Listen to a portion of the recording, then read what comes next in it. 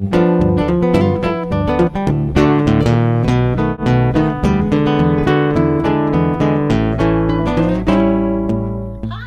Joe from Cedar Quilts with a Free Motion Friday, what to do with your batting scraps with Hobbs batting. So first of all, sometimes we have a lot of batting scraps around here, and so what we're going to do today is we're going to cut up some scraps with a rotary cutter, and this one has the squiggle cutter, and we're just going to cut.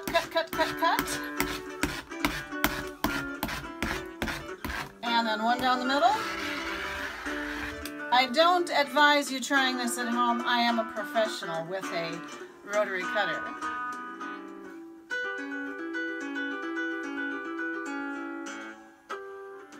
So once you get enough batting cut into little squares, oh, and be sure that you put your protective cover on your rotary cutter, then we can start stuffing pillows with some bigger pieces of batting scraps. I've made some little bags, and then we just start stuffing all the little pieces in here until it's full enough. And then I usually make 2 layers of these bags, just the right size, and then we put something fun on the outside. So one of the really fun things that we can do for the outside of the pillows is to use t-shirt quilt pieces. Have a solid piece and a front of a t-shirt, and then I just did a little bit of stitching over the top. I had to stabilize it with a little bit of batting, and then just a back piece of fabric here, but made 2 of those. We can put them together. A few other little fun ones here. We've got some Shannon Cuddle with a lot of texture here. These make wonderful fuzzy backs on quilts or pillows. Again, a cute little t-shirt. Here's some lounge pants that we've quilted up. Added a little football on here. And then here's just a real fun one, and we'll put a solid back on that. But just some fun stuff for on your pillow. Other than just t-shirt pieces for your outsides of your pillows, if you have an extra block from a quilt that you're making, you could put a couple borders around that and make a pillow. That would be really cute to go with a quilt.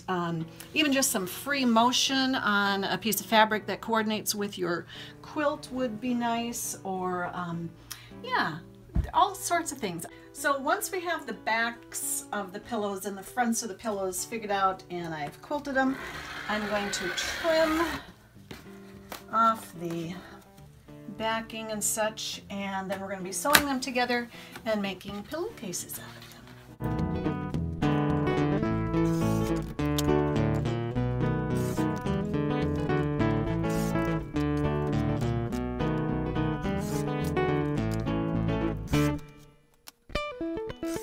So as with most sewing construction things, we're going to be putting the right sides together, we're going to be sewing around the edges, and then we'll be turning it right side out. When you go to close the pillow, you need an end that's open to put the puffing in there. And so one of the things that I did was I was using the hem of the pillow here, the hem of the t-shirt, and then I'm going to trim away some of this excess, just a little bit. And then on the other side here, the matching side, I'm going to trim away this excess, and I'm just going to flip that down so that I have a nice edge to sew.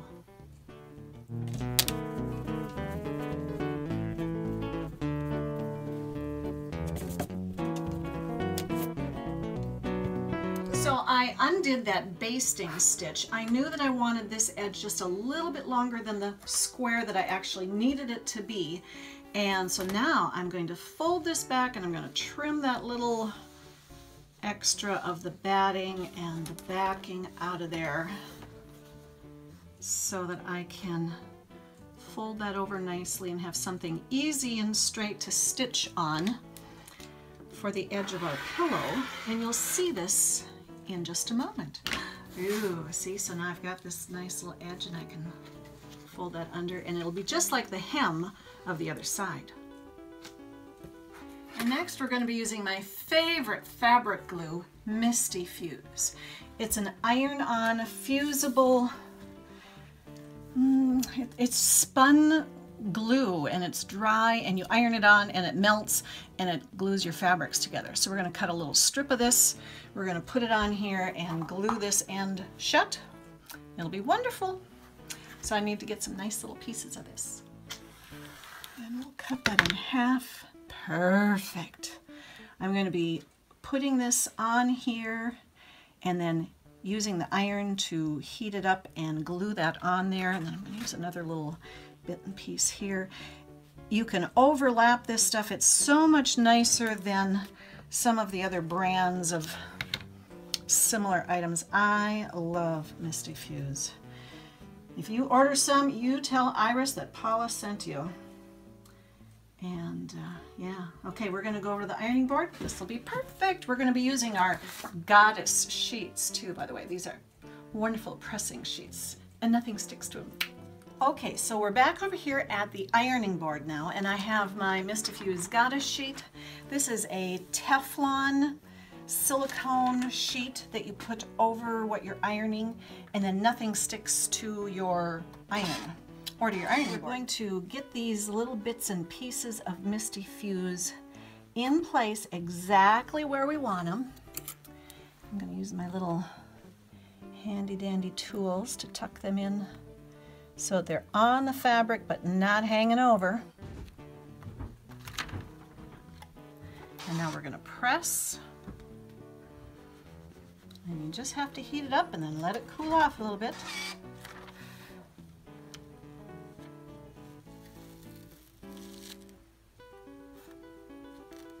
And then we'll move over again.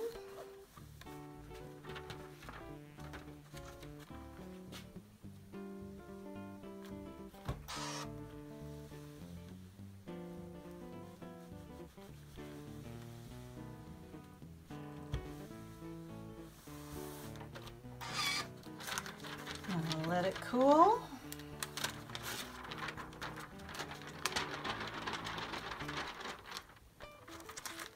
And then just peel it off. That first little piece, I did not let it cool off completely enough.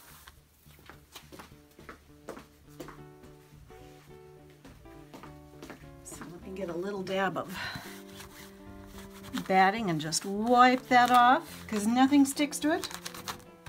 There we go, and now it's all perfectly clean again. And I'm going to finish gluing that one more time over here so it's a little bit neater. And now the glue is stuck to the back side of the pink pillowcase. And now as soon as I let this cool enough to peel it off again, we're going to lay it back over onto the white part. There we go. And now this will be sticky when we iron it again, and it'll all stick in place here. It's so cool. I love it.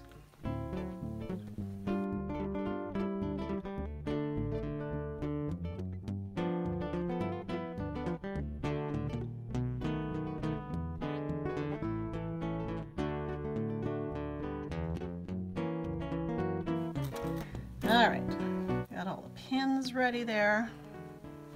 And again, just to be on the safe side, I'm going to put my Goddess sheet over the top. And we're going to just heat that up and melt it all together.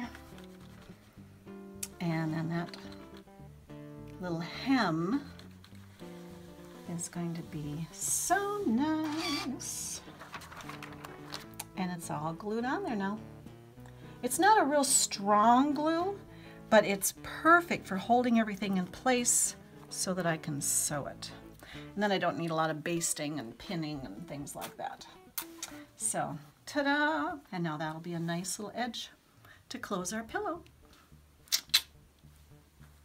One other thing I want to show you is that whenever we're working with t-shirts, t-shirts stretch a lot. And so we have to have a stabilizing fabric that again is heat activated and glued onto the t-shirts so that they don't stretch all over the place, and then they're much nicer to work with. And the one that my friend Darlene always recommends is a Paola product, and it's called Shape Flex. and the number is SF101. This is the good stuff. There are lots of different brands of these stabilizers. It has glue on one side, and this is a woven fabric on the other side. When we do t-shirt quilts, t-shirts are so stretchy and they're just a pain to try to quilt on. But if you glue this on first, it holds everything nice like regular quilting fabric, and then they work so much better. So this is the fabulous trick. So it's a Paola product, as I said, Shape Flex SF101. Tell them Darlene and Paula sent you. Now, if you've been following me lately, you know that I love these Clip-Its. They are the cutest little thing.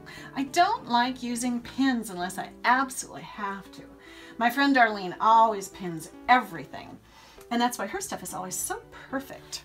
But I don't like pins, so if I can get by without them, I go without. But these Clip-Its are fantastic, and I'm kind of sort of related in a shirt tail way with the guy who made these. But anyway, Quilter's Perfect Clip-Its. They're wonderful. So now we're going to sew this around 3 edges. I need a couple more of these Clip-Its, and then we are good to go. This handy dandy little Baby Lock Journey sewing machine has a wonderful threader. For eyeballs that are over 50 years old, it's really nice not to have to thread that needle. So, okay, I now have pink and cream thread on here. I'm not going to be stitching this folded, nice, pretty hem edge to begin with. We are going to be stitching the 3 sides of the pillow. And I want a nice straight stitch here, and we're going to go right about there.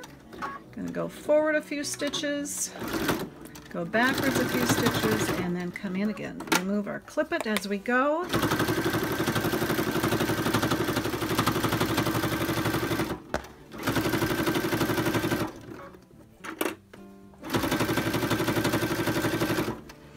And now, just to make sure that my front end corner here is going to be really nice and pretty, I'm going to start from the other side here again.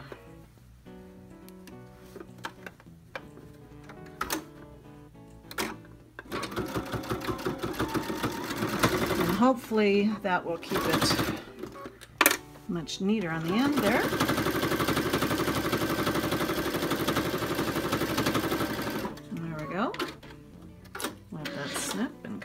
Way.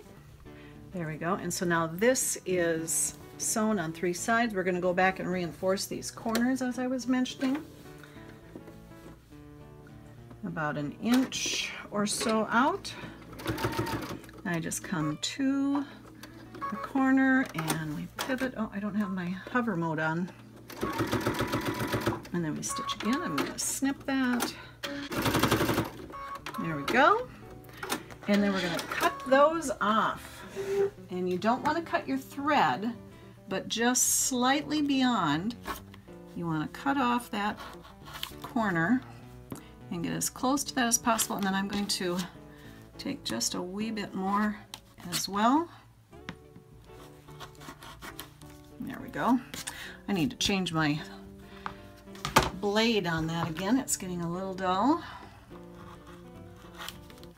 There. And because I reinforced that corner, that is going to hold really well when I turn it inside out now.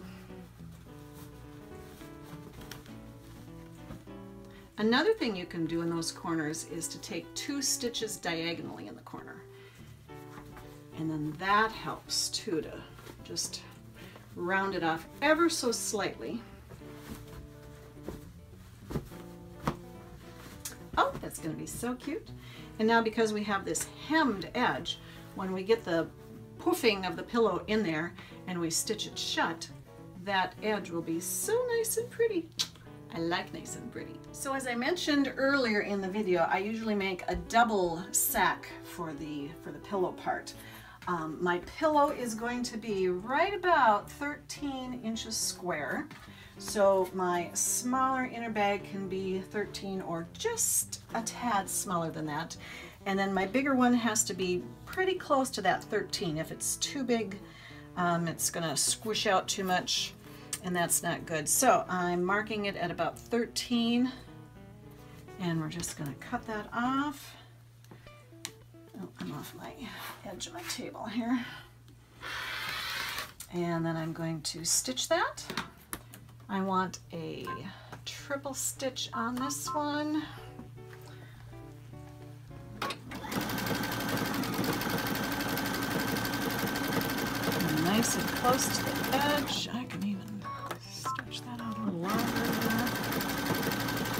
Sometimes I serge them, sometimes I triple stitch them. I love this little triple stitch zigzag.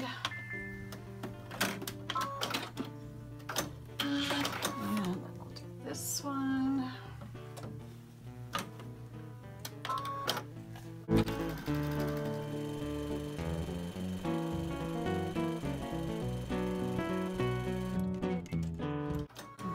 Go.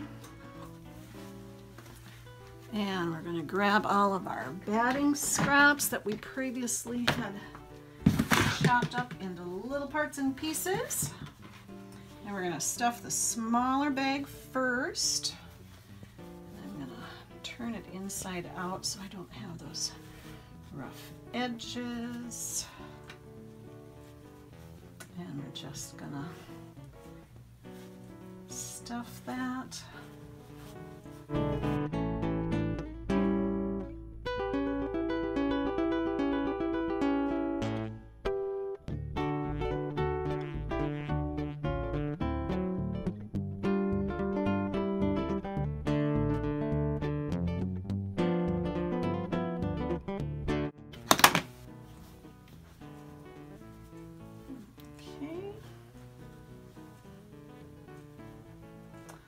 That's going to be pretty good. Get it into the corners here.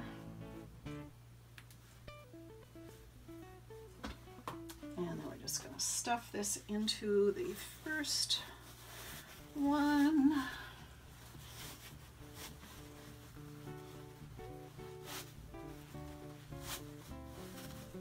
And get all the corners in there nicely.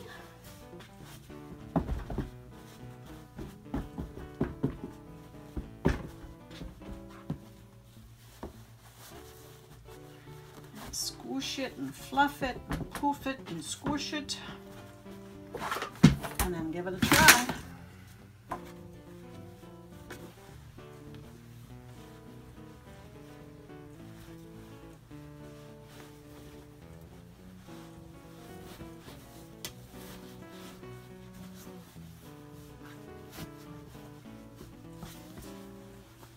And then by the time we get it all in there, oh yeah, that's going to be really nice. Now I just have to fuss with it a little bit to make sure my corners are good. I might even put just a handful or two loose in there into the corners so they're nice. And then we squish this down in here really well. We stitch the end because now we have these two nice hems. And then we fluff it a little bit more and it'll be perfect. So I am going to put just a little bit more in the corners here. You may have noticed I did not serge or stitch the inner and outer bag shut because if I need to take out a little bit of the fluff, it's easier this way. Otherwise I have to cut them open and re-stitch them, but I just make them a little longer than they need to be and that way I can just fold them over, tuck the open end into the bottom end of the other one, and that way it holds things nicely. Oh yeah, that's going to be much better into the corners. Alrighty, I'm going to put my clippets across the end here now and push that down in there a little bit out of the way, and then we'll fluff it again once it's done. Oh, this is going to be so cute. I love doing memory quilts and memory pillows. They're just so special. very tangible way to share your love. It's very comforting.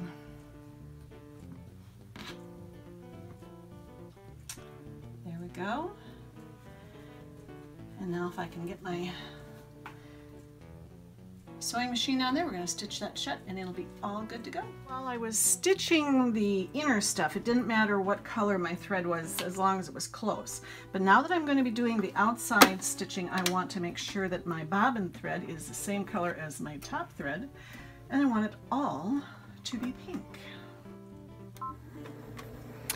And actually, again, a couple of different options. Sometimes I will top stitch around the outer edge on all four sides so that when I close this up again, it all has that outer little stitch edge. But I'm just going to put it on the bottom on this one. I think it'll be very nice with this hem. And my bobbin is ready. Let's put that in here. And again, we're just going to let it thread that needle for me. Ta-da! All right. Now this is always the trickiest part, and sometimes if I have anybody nearby, I have them help me out here a little bit. Sometimes I have my hubby come in and help hold the pillow a little bit. All right, we're going to take a few stitches. I'm going to go a longer length. I want just a regular straight stitch. I'm going to take just a couple stitches and then I'm going to go backwards. If you try to start out on the end, this is not going to work well. Oh, and that got a little thick. It was not happy with me, so I'm just going to put it through by hand here. And I'm going to move forward a little bit. There, and then I'm going to move forward a little bit more. Okay, and then I'm going to tell it we're okay, so it doesn't worry about us so much. And now we're going to finish going. There we go. But yeah, it will not be happy starting out on the end. And then we're going to try to just keep this as straight as possible. This is always the trickiest part. So I'm stitching very close to the edge. And I'm lifting up the back end of the pillow. I've got my fingers in here really close. I'm on hover mode, so it keeps stopping every so often with the needle down and the foot up. And again, now it's going to get really thick here towards the end, so I might want to be ready at any moment to run the flywheel by hand here.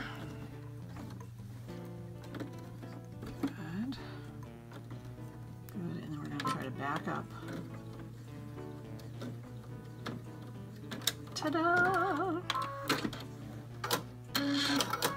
And there we go.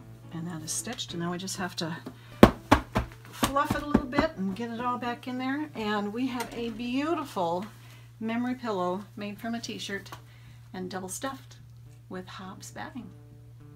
So now I'm going to finish cutting out the rest of these.